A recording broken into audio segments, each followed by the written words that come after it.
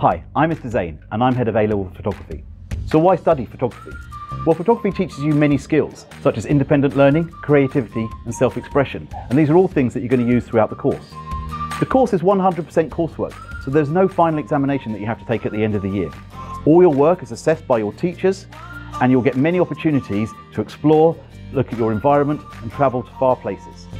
So come along and see us sometime if you need any more information, but check out the website and hopefully we'll see some of you next summer. Thank you.